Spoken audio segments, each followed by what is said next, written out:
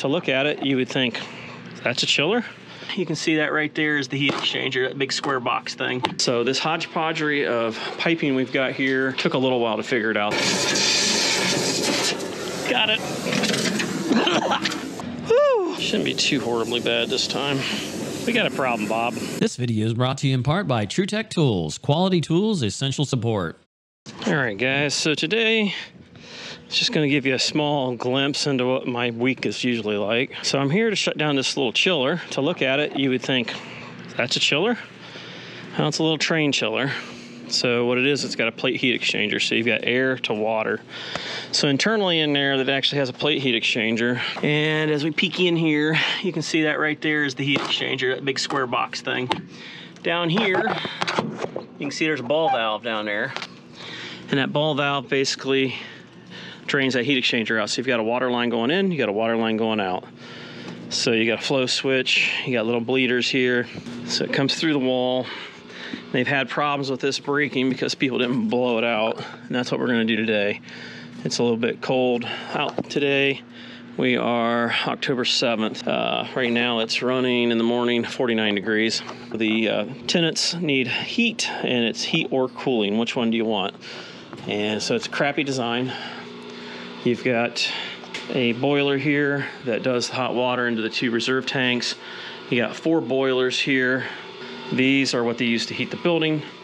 So this hodgepodgery of piping we've got here, along with circulator pumps and stuff like that, took a little while to figure it out. They've got some of this marked with green and yellow and blue tape telling you which way. So the chiller comes through this direction, comes up, and kind of goes into this manifold here. Well, this manifold is going to get isolated. I closed that line there, but I really didn't need to, but I'm going to go ahead and just close it as redundancy. And then you can see that other line right here, the blue one coming up. I've got it shut right there. So what you've got here is water circulating through here over and up to the pump. This is a primary, secondary type line. The boilers here all are pumping into this area right here. So all these little boilers come up, these little lines. You got one going up, you got one going down. You can see the little orange stickers. So you've got them all coming into here, and they're all going into there. This right here is your boiler going out. This is your boiler coming back. And the water coasts through here, and that is done by this circulator pump right here. So we've isolated it. That's how we've done it. That little valve there, it looks like it would be the drain valve. It's not. That's just a regular outside faucet. Coming up here, you can see they have the autofill here. You got a bypass and check valve and backflow preventer and some other happy stuff there. I mean, this thing is so freaking old. It was supposed to get updated, but they sold the place, and we were going to do a whole full-blown update. So the water on the floor that you see there is from me draining it down. Yeah, it could probably went to a hose, but they got a floor drain in here. So what we did is we closed that ball valve there and that ball valve there. You have a feed and bleed is what I'm going to call it right here. So I've opened both of those up, and that let the pressure off of it, and those lines go out to the chiller. What we're going to do is we're going to blow nitrogen through both of those, and that's going to blow it out to that heat exchanger and blow the last remaining bits out. So that's what we're doing. So we got a hose right here.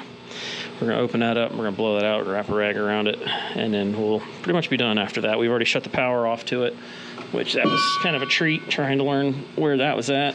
Now you can see a little better. Things I do for you guys. Okay, you can see there, those lines go that direction, sort of can. So you can see we got our hose in there. Let's turn that nitrogen on, and let's blow this sucker out. Look at that, so much that you got water coming back on this direction over here. See that? I was gonna blow it out to the other side, but honestly, this is doing better than what I anticipated. I guess we'll just go ahead and blow it the other direction here.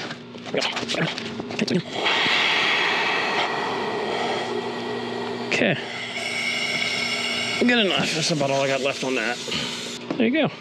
And it should all be free and clear. I wrote this here for them to make it a little easier, because as usual, they go through maintenance people like quite often. This is the kind of things that I do sometimes that are just like, okay, how do you make that into a video? But not everything is glamorous. This was supposed to have gotten all updated, but like I said, they were gonna sell it. So I believe we installed this boiler here, and I think we updated an expansion tank. We did these, and I think what we're gonna do is we're gonna turn on those boilers and make sure they work. That way he doesn't call back in a few days later and saying it doesn't work. This expansion tank is quite amazing. See how they have a ball valve in there going to the expansion tank. You should not have a ball valve on an expansion tank. And then here's another expansion tank for the actual boiler. So that there is for the water heaters. So that's on the, that's basically a shock arrestor going to the sinks. This one here is for the actual boilers. Once again, ball valve. When you have a ball valve, my feeling is you should always take the handle off of it so it's not accidentally closed by people that don't have a clue. This auto bleed here obviously is closed and been cranked down with a pair of pliers. That should just be a manual bleed because people aren't ever gonna, yeah, it's gummed up. It's just garbage. It appears to me everything else is closed, and you got stuff like this where if somebody hits that, that's just gonna blow hot water in your face. That would kind of suck. Looks to me like our water pressure somewhere around the 18, 19 pound area, which is fine. It's not hot or cold. Not sure on this thing. There is a micro programmer, they call it here. Holy mackerel. Looks like a TI-88 or some crap, or what do you want to call it?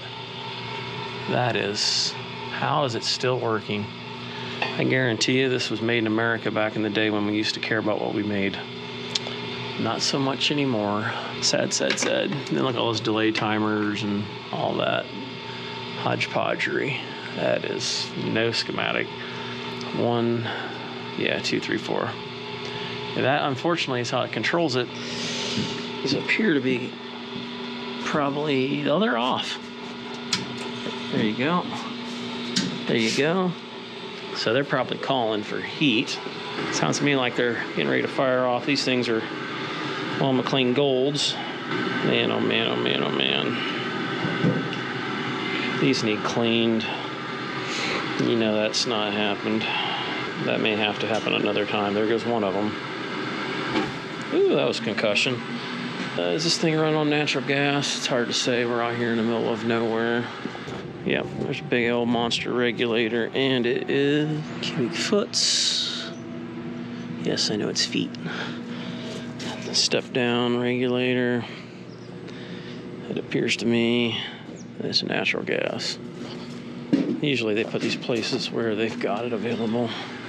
Okay, so there is our actual natural gas low pressure. So it is natural gas, fire suppression lines, and all that happy stuff. Well, let's see if we're getting some warm water coming out. There's something just stepped up. There was a timer. So that one's putting up. Ooh, that don't sound good. Nice. Maybe they should replace this. That's what they were supposed to have done. So that one's working. So they've got an exhaust system here. This would be your fresh air. Here's your fresh air here. That's what I was wondering if, what do we got for air? Yeah, so they got that monster door cut out there. Yeah, pretty much every appliance in here, all partaking of that air. I think it's 1 square inch for so many BTU, and obviously it's worked this long. One doesn't work as well. Well, yeah, it doesn't know one way or the other if it's actually working. It's just timing them one to the next to the next. So after so many minutes, this one comes on, so many minutes, this one comes on, this one comes on. This one's got issues. I'd like to see this one turned off. I think we need to get you some prices on some new equipment, because I mean this stuff is, Yeah. you're gonna sink a crap ton of money into it. You might be able to get away with one larger one. This is usually what we use a lot of times. We got that, and then we have a commercial grade one that's even bigger than this. Right. And that would be the better way to go, because you got higher efficiency going on.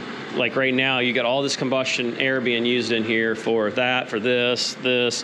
I mean, you got a big old hole in on the door over there for the combustion air, which, you know, if it don't pull that in here, then you're going to pull it from the building. Cover that in the wood. Cover what? Something about this hole. Don't you cover that one, no. Well, they said it pulls all the air through here. that pulls it out of the room. What are you going to get it in there for the combustion? That's why I'm no. I don't think you can have that covered. When I came in here and interviewed, we were going through, looking through stuff, and I'm like, I don't think you can have cardboard on there. No, you can't. And she goes, well, the state come through and inspected, they didn't say anything, and I'm like, Yeah, I think you got some issues. I'd like to see if it's starting to get warmer going out. This one's working too. okay. And then this one's just getting ready to kick on. So basically this one here has got it's got a draft motor for sure going out, but All right. I mean, you might be able to get away with just 3 of them. I still haven't seen what you got in the room. Do they have a thermostat on each room? Oh, yeah. Okay, so what we did is we shut that one boiler off that had the draft motor issue, and he's going to run the other 3 that are firing off fine. They don't want to do anything just yet because I guess they just bought the building about 8 months ago. They're already replacing some package units up on the roof, and this here is back together. So other than that, that's about it. We're out here in the rural area, so that's probably a fire department siren of some sort. That's kind of what my morning is. What this does, it goes to air handlers that are in each individual room, and when the thermostat calls for heat or cooling, it turns on the fan and it blows air through the coil that's either hot water or cold water. That's about it. None of it's treated from what I'm hearing, which is pretty bad.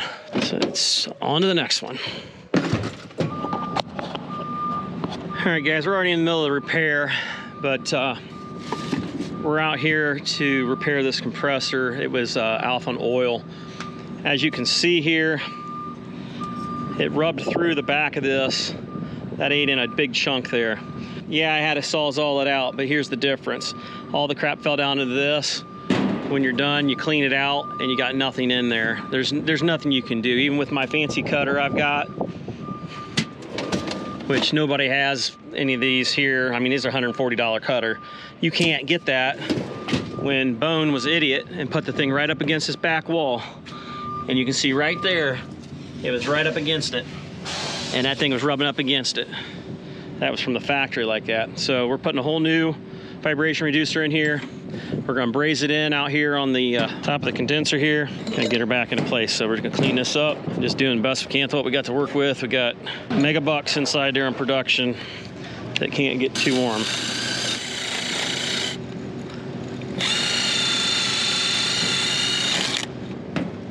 Well, I appreciate you stopping out. Nope, no problem. Got an SOS? Yep, pretty much. She's like, we got bad things going on. We need you now.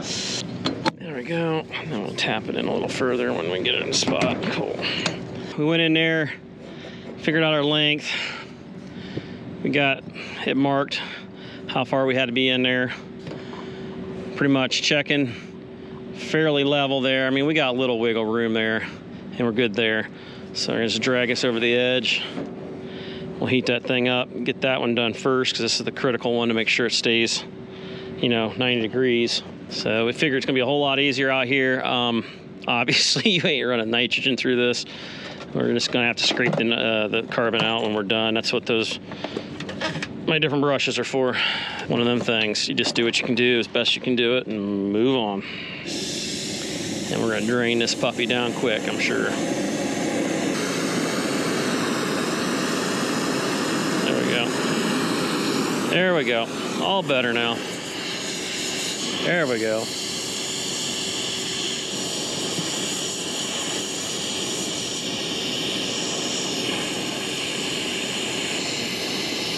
Heat her up, pull her in, pull her in. We want to try to make that pull all the way over to the edge. That gives it the most strength possible. We don't want just a little bead around the corner. It doesn't do us nothing. There we go. And then we'll take the next stick, we'll hook it onto that stick, kind of. There you go. Just like a TIG welder here. And see, I can sit there and do 1/4 inch copper with this bad boy, or I can do this big monster stuff.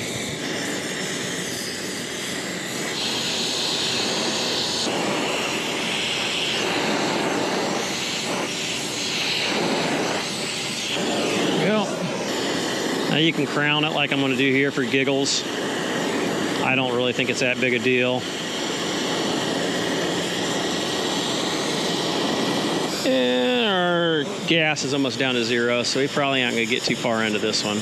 Always love it when they screw me and only give me 150 pounds. Once we make a connection, you know, you get a little bit of molten breeze in there. It'll help pull that heat into the next pipe. It'll conduct. There we go. See what happens? There we go. Now it starts flowing all pretty like. A lot of heat on that center. Come in. Bring it over this way.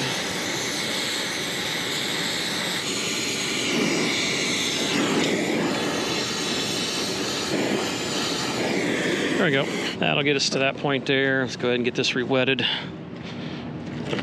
So we've got a new seal for this, luckily. I mean, it'll fit perfect. Funny thing is, you talk to some of these older guys, which I'm one of the older guys, I've been around 30 years, and they've never even heard of this stuff.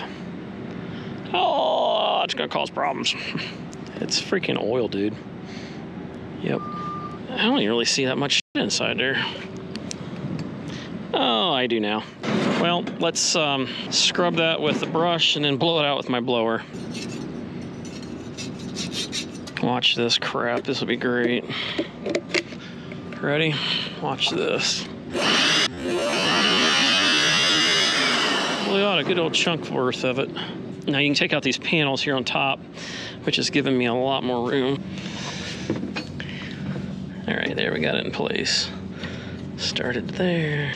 We're gonna probably use this and we're gonna see if we can get that coupling off. I'd like to put a coupling on there and just make it reuse it, but the problem I'm worried about is then I'll have a hard time putting my clamp on there. Everything we got going on here is the uni-weld torch head. So, but yeah, this is all Monday. We're still in the same day. Look at that. Isn't that pretty? That refrigerant burning pretty good, ain't it? Maybe I can get it from over here.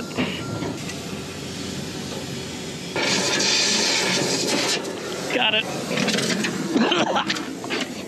Whew. That was bad. I can tell you right now, they didn't know what they were doing when they were brazing. I mean, I may not be perfect, but look at that right there. They didn't pull into that thing at all. What a joke. What a joke. What a joke. It's a joke, man. It's a joke. Yeah, with a little bitty torch set, I got that bad boy off. Ain't that something else? All right, let's see what we can do here with this hunky-dory thing. Now, obviously, I am not running nitrogen through this thing here, even though I could. Well, actually, I can't because there's no things. You gotta understand, it don't make it right that it's bigger, but fact is, if I contaminate this is 168 pounds. If I contaminate the 168 pounds, which obviously ain't all full because we have a leak, then I am going to be up a creek.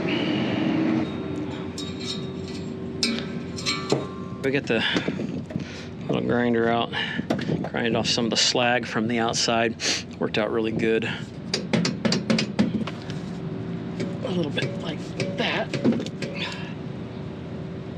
That kind of shows you what we're dealing with. So we got a lot better, hella lot better than what it was before. Then we get this baby running, squirt it for some oil, squirt it for some refrigerant, and roll out, because that's where we're at. Shouldn't be too horribly bad this time. We got a problem, Bob. Just about out of gas already. 150 pounds is already down to 50, and my worry is I'm not going to have enough gas to get done. Right now we got the Milwaukee fan there blowing it away from me, so I am going to heat this thing up as fast as possible and get the thing breezed in fast as possible, because I ain't got time to wait for, and we still got to change freaking filter dryers and stuff yet, which I might bring it down to temperature first and then do it from there.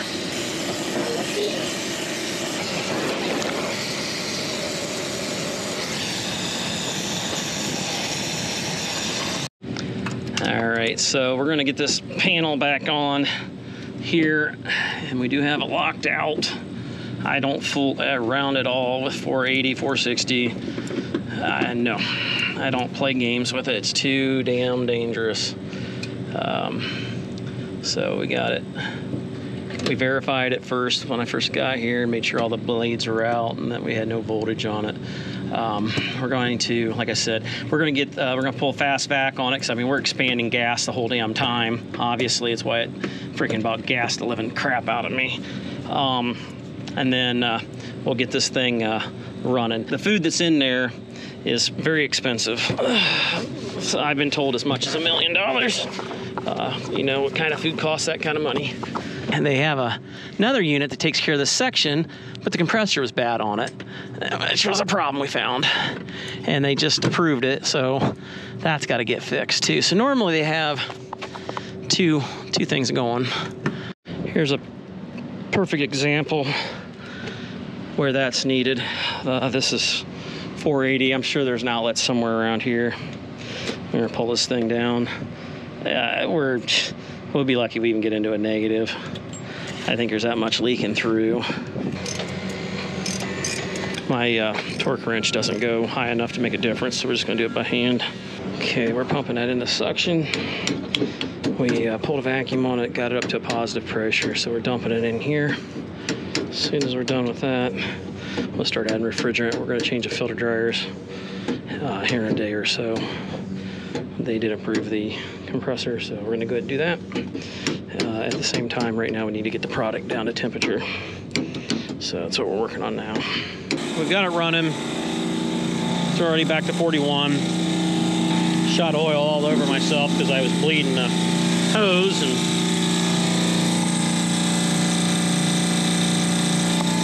so we got our oil level up. We pumped about 1 gallon in there. That's where all the freaking water, they thought was water, but oil. And got our electrical back in there. Sight glass is full. I dumped maybe 10, 15 pounds in there, and I noticed that it isn't flashing at all. It's warm but not hot. Sprayed all my fittings. We're only running 2 fans down there. Don't know if this one's got issues. Maybe it's just not high enough pressure. What's crazy is we just found this unit low the other day and was coming back to do a leak check, but none of this oil was here then. You can see how we got it now. I mean, it's straight, it's clamped, level, everything's pretty good. Supposedly it's like 40 horse or something is what one of the guys was saying. I'll tell you something made it a little easier too. On getting some of these square sockets made by Sunex Tools. Gave me 1/2 inch, 9/16, 5/8, 7/16. So we got the different ones here, so looking good. All right, guys, so ended up only needing about 20 pounds, 15 pounds, I don't know. I thought we were going to be dumping all these different bottles in there, so didn't end up needing it. It cycled off just a minute ago. Oil levels are good, so everything's looking fine with it. These are variable speed motors here on the side here, so that's why they're going kind of slow. I was wondering why it seemed like they were going so slow at first, but typical repair. Other than that, we got it running. We're all set to go. Till next time, guys, we'll catch you on the next one. Thanks for watching. Later.